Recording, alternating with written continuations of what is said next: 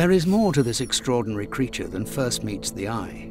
Not only was it perfectly designed for life in the trees, but the fossil has also revealed that it was covered in short, simple feathers.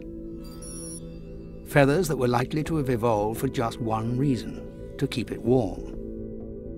But there is one last striking feature: 4 long feathers on its tail. These feathers aren't like those of modern birds. These are long and ribbon-like. Almost certainly only for show. They're the earliest record of ornamental feathers. Not just for attraction, but also to threaten.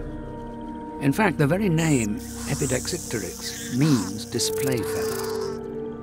And they're among the most bird-like of any dinosaur.